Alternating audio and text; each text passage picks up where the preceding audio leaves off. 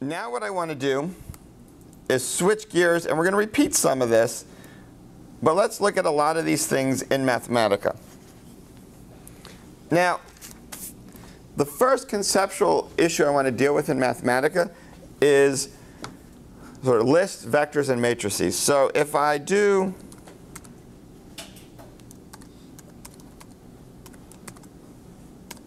that object is what we would normally think of as a vector. Mathematica, we're going to specifically call it a list. It's a list of numbers. I could put letters in there. I can put strings. I can make lists of functions. I can make lists of graphs. Any object that Mathematica can deal with can be put in a list like this. And then I can find the elements of my list by using my double brackets. And if I want to, if it's numbers and I want to use it as sort of a mathematical idea, let's make a matrix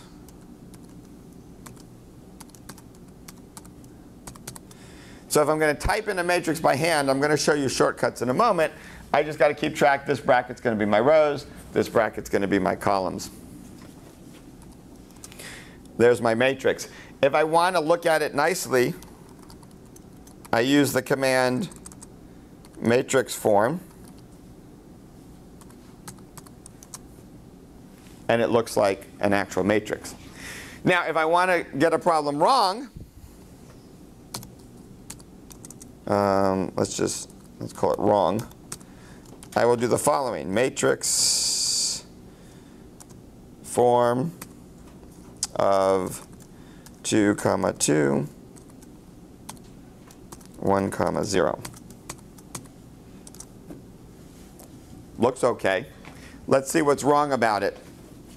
Let's do, well, first of all, if I do A times vector, using my normal multiplication command, it gets upset because they're of different shapes. But if I do A dot vector, oh, I made a 2 by 2 matrix. It's really getting upset. Let's make a new vector. Sorry about that. There's my new vector. Now let's do A times vector. It's still upset because what it's trying to do is trying to thread, which means it's trying to like multiply element by element. Don't you want to thread it? Shoot, yeah, I do. I can't type. I hope it still gets upset. It should. No, it didn't get upset. Okay, but now it did what it was supposed to do. Oh, it didn't get upset because it can do that and that. So it's taken this one and multiplied it. Let's get rid of all the things that are upsetting us.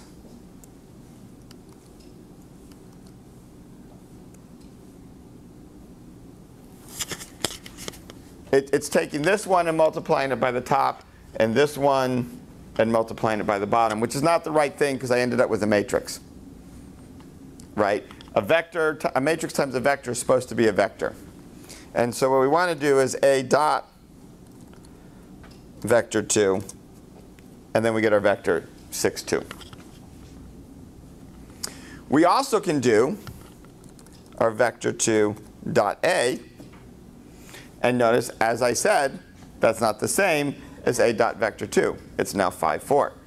And you can check that with our formula that I gave you, and you should check it. I'm going to leave this as an exercise for you to check.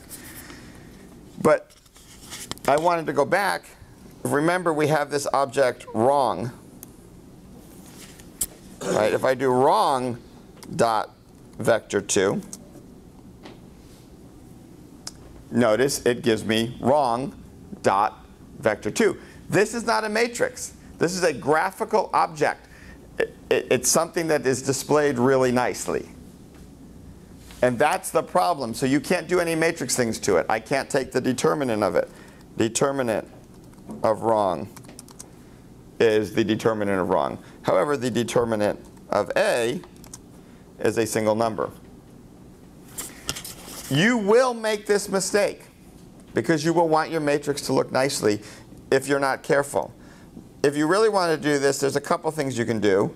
One right way to do this is to make sure you use parentheses and do slash slash matrix form. Now it looks like it's wrong, but now if I execute it, it actually works. And it works because of the order of operations. I put my parentheses, I set that equal to wrong, and then I said, okay, now display it nicely. So I haven't assigned anything the graphical look of it. The way you can test that is if I type wrong in this case, Mathematica gives me a matrix. If I go back and get rid of my parentheses, and now I type wrong, it's still in that nice form.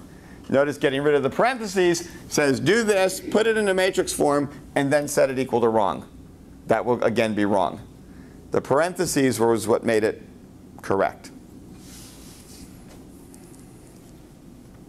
Questions on that? I know I've just seen that mistake made a lot. And so I wanted to highlight it. One thing, if I go with my palettes, so I didn't really show those to you yet.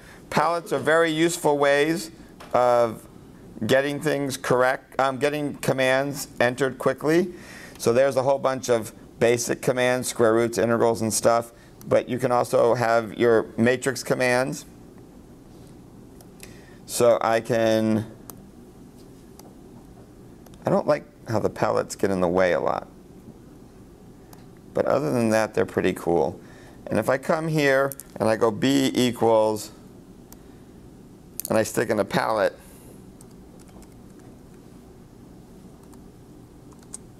notice it's actually entering a matrix for me, right? And you can tell that by the form of the output if you're unsure. So this I can now use as a matrix. So even though it looked like a matrix form, if you're doing a pretty big matrix, this is sometimes an easier way to enter than typing with the brackets.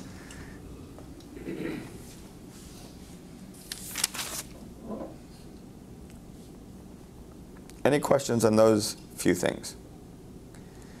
Yeah. Scroll up one back. Mm-hmm. If you take output 20, would that give a matrix or the graphical form? Okay, so output 20 right now, because of this thing, is actually the graphical thing, because there's been no parentheses, and you can see it's sticking the little word matrix form in here, which is kind of my hint. Well, if you just do output 20. Yeah, so if I do %20, oh wait.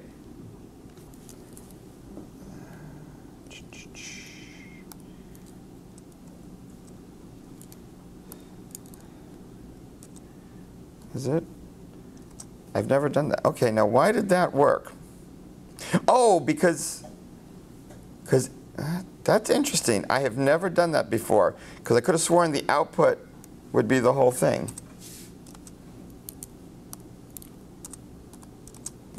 Look, we've discovered something new. This is why I love working with Mathematica. So it's obviously, and I don't know why, happy with that as the output. Yes? Now, would that work for Mathematica 9.0 but not 8.0? That could be, but let's try something even more important. Let's take the determinant of a %26 to make sure it's really working and we're not confused. Yeah, so it's really working. So I don't know if that would work in 8.0. I'm going to try right now. Yeah. So clearly the output is not taking into account that I've applied matrix form as a function to it. And I'm not sure why. I will try to find out why. Because certainly when you set a thing equal, it's taking the whole thing. And I don't know why the output wouldn't take the whole thing. So if we put wrong equal matrix form and then the matrix, then we wouldn't be able to do it, right? now that's an interesting question. It may be the way it's executing the slash.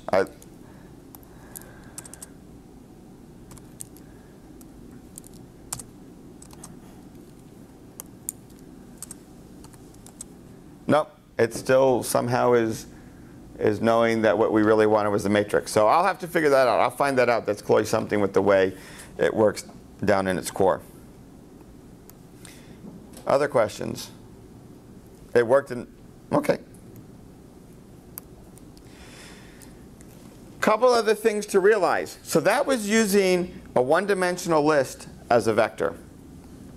We also can treat the standard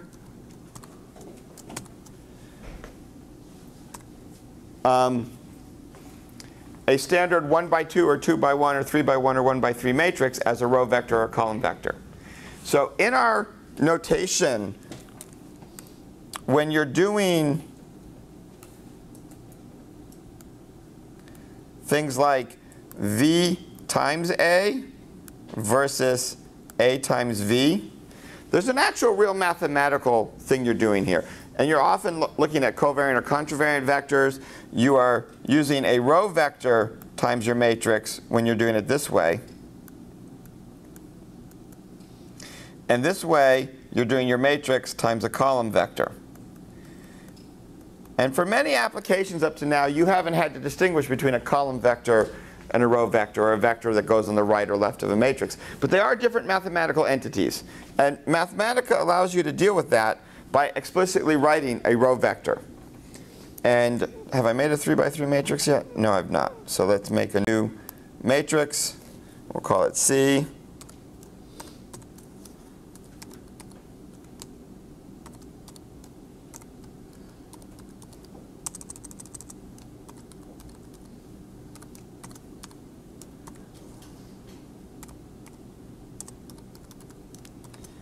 So there's C.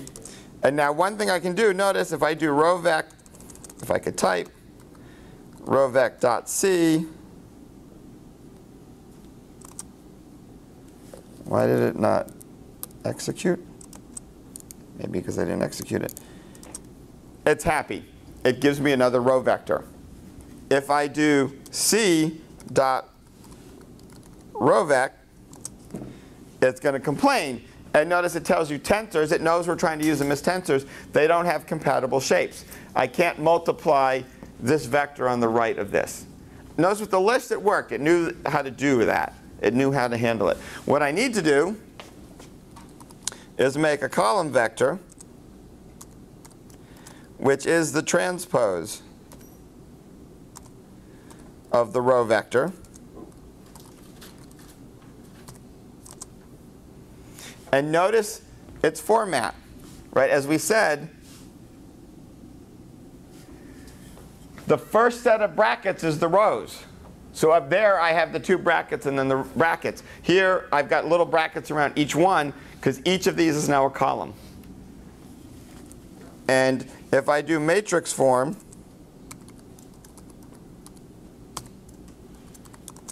you can see that it is indeed a column vector. And now I can do C dot column vector. And I get out a column vector. So you really want to be aware of that. When you get in applications where it matters that your tensor is actually a 1 by n tensor or an n by 1, and you can't just think of everything as an equal vector, Mathematica can handle it for you and do it the right way. The couple other things about that. One of the handiest ways to generate matrices is with the table command. So just as a fun one to do, I might do I plus j, and I do it I from 1 to 3, and maybe I want j to go from 0 to 2. And I get my matrix out. And I could have some complicated function in there. I don't even need I and j to show up everywhere. I mean, my matrix may just have i's in it. And so my first row is 1, second row is 2, third row is 3's, and the column, it doesn't change. And so table is a good way, without any do loops or for loops, and you can put as many indices as you want there, so you can make it as nested as you want. Notice as soon as you have two indices, you will get a matrix. And sometimes you want to go over I and j and just end up with a single set of parentheses, and that gets a little trickier to mess with, and table doesn't all. Then you may have to be stuck doing a do loop, because table may not generate exactly what you want. The other thing to notice about lists and vectors, and it's the last sort of Mathematica thing we'll do, is recall that solve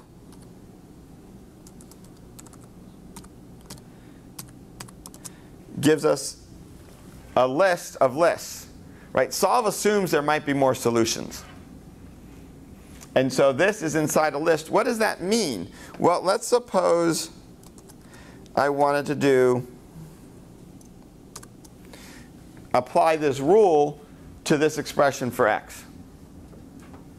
So I have my slash dot for applying my rule, percent's telling me to use the last output. I'm going to replace x with minus 3/2. Notice it works, but I ended up with a vector. And I probably didn't want that. I probably wanted this to be a number. But I had my 2 parentheses here, so it's doing it still inside that parentheses. The common thing to do, if you know ahead of time, you're not going to want those extra parentheses because of the way you're going to use the substitution rules, is you flatten the solution. And notice flatten removes one level of brackets. And you can actually give flatten options and remove the inside ones or the outside ones or a different level depending how many you have. So flatten can also be a way to deal with tables that give you a list of a list when you really just want one list. So it's a good way to remove brackets. And now, if I do this, I get a number. Okay. There are times where you may or may not want it flattened. So notice this did something a little bit weird. It really wasn't able to deal with the fact that I had 2 solutions, even though I gave it that. If we look at it, it's just picking the first and executing it. So here, if I want to get both solutions out,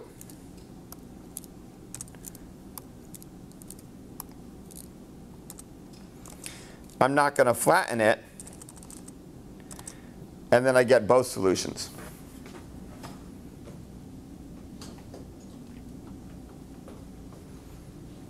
Now, if I only wanted one, they happen to be the same, so I'm not going to be able to tell. If I only wanted one, then I would pull it out by indexing it.